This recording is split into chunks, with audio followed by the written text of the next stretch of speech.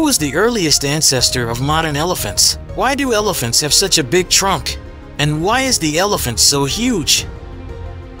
Right now we will open the secret door of the evolution of a familiar animal to all of us. Here is a story about real ancient giants, proboscis mammals. Their journey began after the great Cretaceous-Paleogene extinction, which sent dinosaurs into oblivion and freed up a bunch of ecological niches. The first animal, from which the proboscis count begins, lived about 60 million years ago in the territory of modern Morocco. His name was proud Erytherium, which translated from Greek means old animal. Just imagine, this Erytherium is walking through the ancient lands, so important and majestic, like a real ancient patriarch. He was a pioneer who paved the way for all future elephants and their relatives. This ancient giant did not have such a long trunk as modern elephants, but its descendants developed this feature, turning into the majestic animals we know today. For such achievements in evolution, it is not a sin to shake Erytheria's trunk, which he had. Listen to the story of the smallest and most primitive known relative of the elephant, our dear Erytherium. This little guy weighed no more than 11 pounds. A true dwarf among giants. In terms of the structure of its teeth, Erytherium still resembled its relatives, the early manatees. Imagine such small teeth, but with character. However, the incisors have already developed specific characteristics. No, there were no tusks here yet, but the beginnings were already visible, like those of a young hero who is just preparing for his great exploits. Erytherius was like a real first grader among future professors. Small but ambitious. And although he could not boast of impressive size, he laid the foundations for his future giant relatives. Phosphoteria appeared. This baby was the largest mammal in Africa at the time. It weighed as much as 33 pounds and was 23 inches long. Not quite a giant yet, but no longer a dwarf. These little Phosphoteria were true pioneers, preparing the way for future giants. These little animals never produced any rapid evolutionary miracles. They just evolved slowly and silently. Having passed through inconspicuous side branches of development, the history of the origin of elephants stopped at the following vivid representation: the remains of elephant ancestors. It was Erytherium. This handsome man lived 36 to 30 million years ago and was a real giant by the standards of that time. He was not particularly tall, only 5 feet, well, like an average teenager. But it was already 10 feet long and weighed up to 550 pounds. Imagine such a pot-bellied giant who walks through ancient lands with pride and importance. Erytherium was a real tank of its time. He looked like a sumo fighter among other animals. Although not very tall, it is long and powerful. He had strong legs, and he easily made his way through dense thickets and swamps. Erytherium became a kind of bridge between the ancient hippopotamus-like forms and the future giants. Erytherium is interesting to us because his lifestyle was similar to hippopotamuses, and not to elephants. This guy loved water and seaweed more than walking on the savannah. Many consider it the direct ancestor of elephants, but still it was more of a hippopotamus than an elephant. He felt like a real ancient hippopotamus, only with ambitions and dreams for the future. Erytherium swam in ponds, chewed algae, and looked at the world from a height of 5 feet. At the same time, guys like Phiomia and Paleomastodons lived with Erytherium. They are more suitable for the role of the elephant's ancestors. Phiomia and Paleomastodons were true revolutionaries of their time. They prepared the way for the appearance of our majestic elephants. And Erytherium remained faithful to his aquatic life, enjoying every moment among the algae. Let's talk about Paleomastodon. This guy lived about 30 million years ago and was the direct ancestor of our modern elephants. A Paleomastodon is like the granddaddy of all elephants, only at a younger age. This handsome fellow was approximately 7 feet tall at the shoulders and weighed several tons. Wow, what dimensions he had! And what's most interesting is that he already had the beginnings of those famous tusks that we see on modern elephants. Such fashionable accessories from ancient times. The Paleomastodon lived in dense forests and plains, and was a real gourmet. He loved to eat a variety of vegetation. This giant knew how to use its long tusks and trunk to get to the most delicious greens and fruits. And although he looked impressive, the Paleomastodon was quite peaceful. He loved spending time with his family and traveling through ancient lands in search of food. This giant was a real family man for his relatives, who all stuck together and supported each other. Here's another funny story about evolution that, depending on the mood, could play a joke on animals. Imagine, over the course of 15 million years, whales went from a semi-aquatic artiodactyl to a full-fledged whale, Basilosaurus. This is simply fantastic. Meanwhile, elephants have grown slightly over 32 million years, but they lengthened the nose and still did not gain full-fledged tusks. Evolution was clearly slowing down something with them.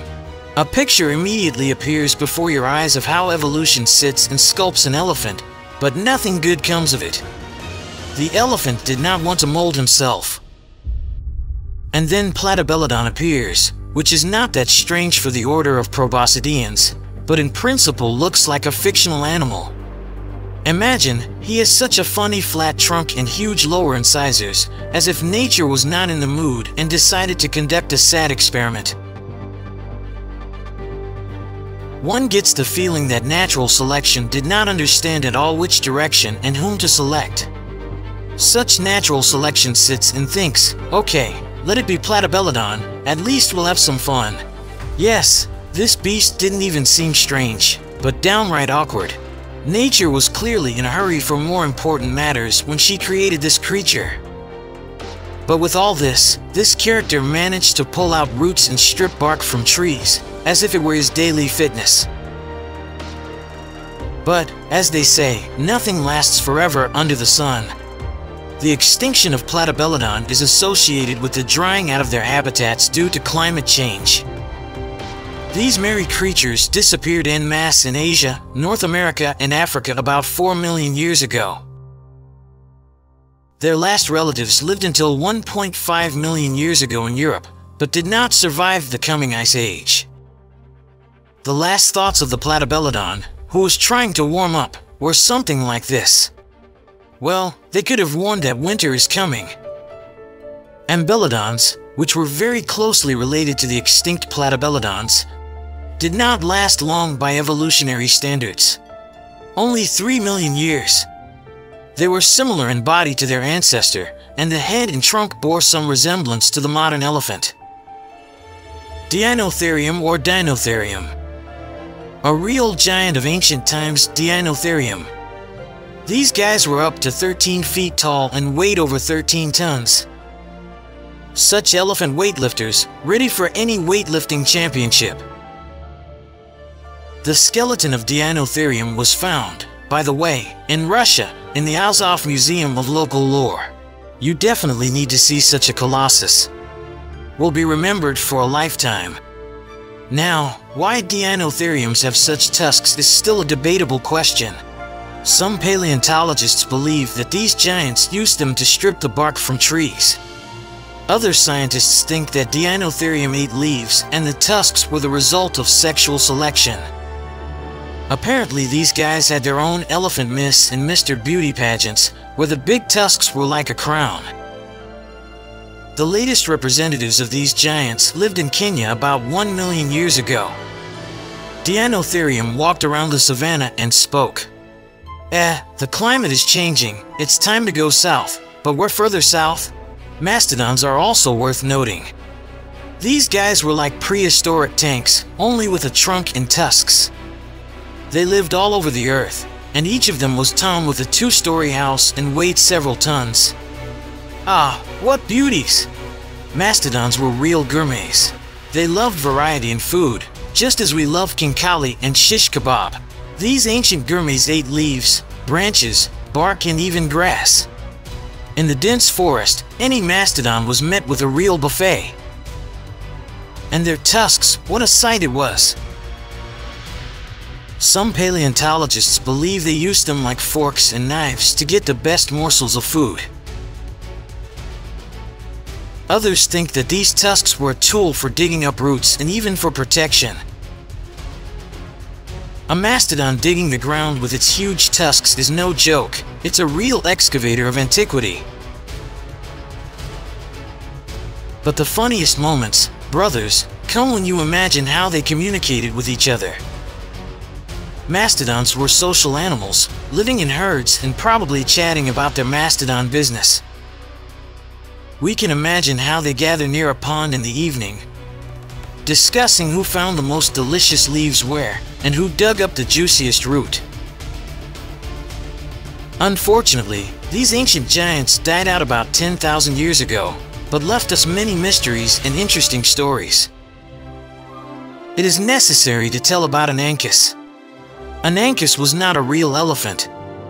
This animal lived 2 million years ago in Eurasia and the African continent. This Gomphitherium reached a height of up to 11 feet at the withers. The Gomphitherium lineage with modern elephants diverged about 30 million years ago. This is the crown of the evolutionary line of the Gomphitherium family. In Gomphitheriums, the skull and lower jaw were shortened and the trunk and upper tusks were lengthened. These animals fed on lush vegetation in coastal forests and swampy lowlands. Another experiment of nature, Primelophace. This ancient giant lived about 7 million years ago and was the real star of the evolutionary show. Imagine, Primelophace was like a test sample for future elephants, a kind of prototype. He was impressive in height and didn't let down his weight either. He walked across Eurasia and Africa like a real king of the jungle and savannas. This beast was a real bridge between ancient mastodons and our modern elephants. At one time, Primelophace really stood at the crossroads of evolution and thought, well, where to go next? In which direction to develop? He already had the beginnings of those famous tusks, but still not as impressive as those of his descendants. It was a kind of test drive of evolution. This hero loved lush vegetation and could walk for hours through forests and swamps, enjoying his green diet. Primelophace was a true evolutionary experiment where nature tried different options to find the perfect elephant formula. And although it looked a little strange, this ancient elephant left a very noticeable mark on history. Well, here we are into the closest ancestors of the modern elephant. Mammoths. These guys were the real masters of the Ice Age. They were large, fluffy, and with huge tusks, as if nature had decided to make them even more impressive.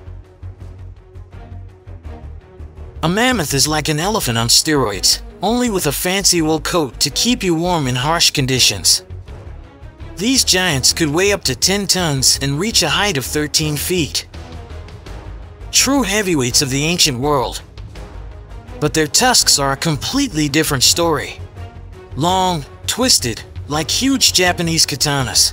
Mammoths used them as multifunctional tools, clearing snow, getting food, and even scratching themselves when no one was looking.